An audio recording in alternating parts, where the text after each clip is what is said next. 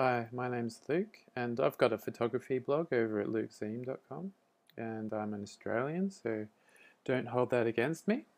But currently I've just been posting photo of the day blogs each day, and I'll just post a photo, talk a little bit how I made it, and then the story behind the image, and just a few things like that. Maybe some editing information, software I used. But I'm going to start a new series today in my tutorial section. It's just going to be a tip of the week.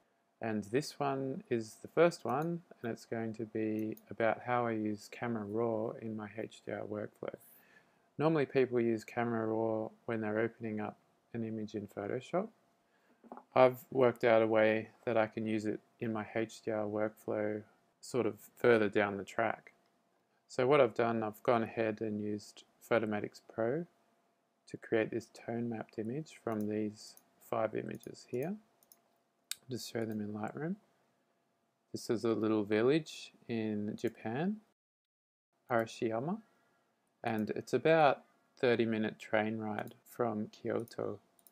You can see here the trees are just starting to change colour. It's actually a really beautiful little town. You can see all the fog in the mountains. It's a Sunday, everyone's here just having a looking around in these little shops. You've got these little man-pulled touring carts, and they'll run you around town. Got their cool little Japanese hats. Anyway, so I've combined those images into this tone mapped image with Photomatix. And the way I would normally work is I would take the 5 images plus the tone mapped image into Photoshop, load them as layers, and I'd just mask in elements from each layer to help make the tone mapped image more realistic.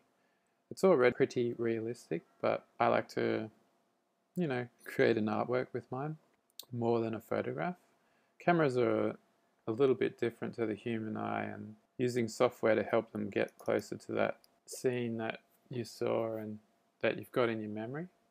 So for the sake of the tutorial, I won't go through with my brush and edit in elements from each image.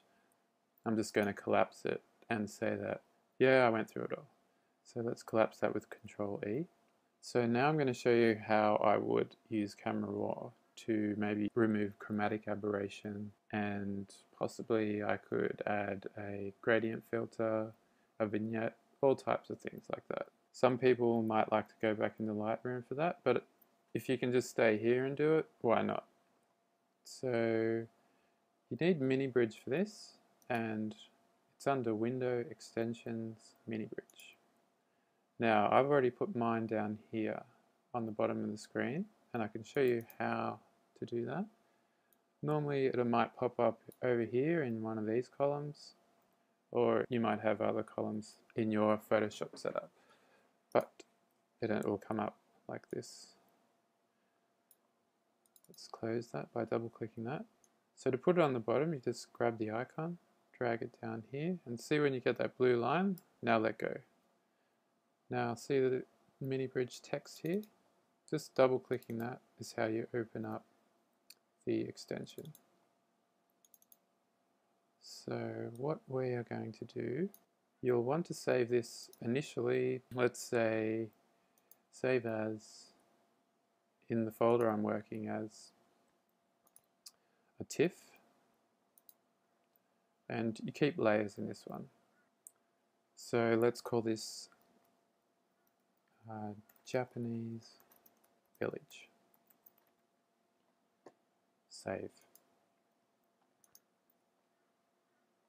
And that should just pop up here. Yeah, there it is. Now what I like to do is save a second TIFF, because I've found that removing chromatic aberration can actually change the overall color of the image, not just on the edges. So let's save another one. Let's call this our edit one. Okay. So to be able to open up the image in Camera Raw, you actually need to close it. So make sure you've saved all your settings and then just close the image. Now go down to the one you want to open in Camera Raw. Let's choose our edit one. Open with Camera Raw. A couple of things off the bat that you could do to make it look more realistic is drop your highlights, increase your whites, and drop your blacks.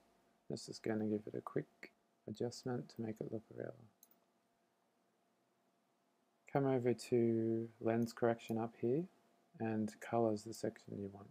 So you can just click remove chromatic aberrations automatically. You can see this dirty blob that happens in HDR, but they're easy to remove in Photoshop.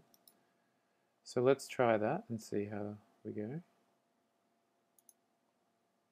And it's taken away a lot of the red and green. But there's still a little bit of red here, and I want to try and get rid of that. So we go into manual mode now. So just bring up purple, and bring this slider across. There we go. You can still see a little bit of green in here. So we're just going to manually adjust that. You can see how it brought a little bit more red back, so we have the option to adjust that as well. And we're just kind of working with our sliders till we get this right.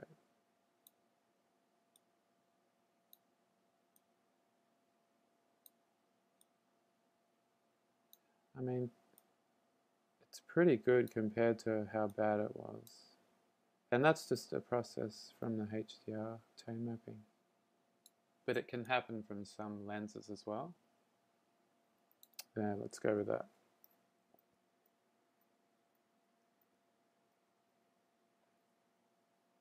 If you were wanting to make some other adjustments in here, you might come back and use, say, gradient filter. Just quickly show you the vignette while we're here. So it's just on effects, and you might just drop the amount, and you can see I'll do it dramatically so you can see how it works. Feather is where you blur it out. But I won't put on that because it will interfere with showing you how I'm going to remove the chromatic aberration. So let's open up. And now we're in Photoshop. And you can see it's taken away a lot of it.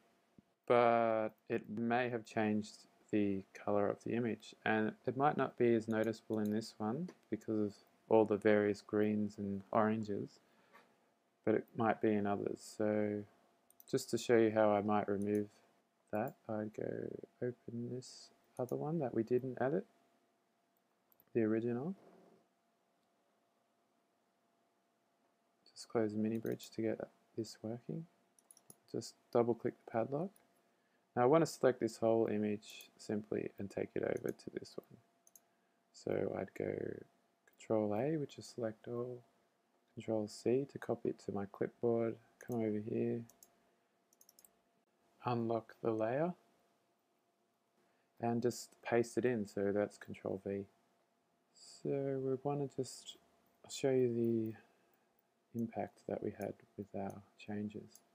So here is our layer where we have the chromatic aberration, and to hide it, you can see the difference. But also have a look here in this part of the pine tree and see how the color changed slightly. That's what I don't like, so I'll show you how I do this. I'm just going to add a layer mask, use my brush, and you can manually go in, just go in whatever, 190, and pane them out like that. That way you can keep the color of your image and just remove chromatic aberration. Usually you're just going to see it where a dark object meets a really bright object, so in this case it's the tree and the sky.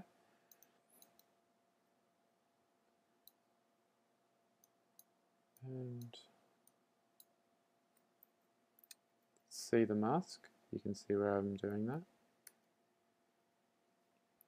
So I'd just go across the horizon here and remove all of that. Then after you're done, you'd collapse them together and just continue with your editing. I might start using filters from On One.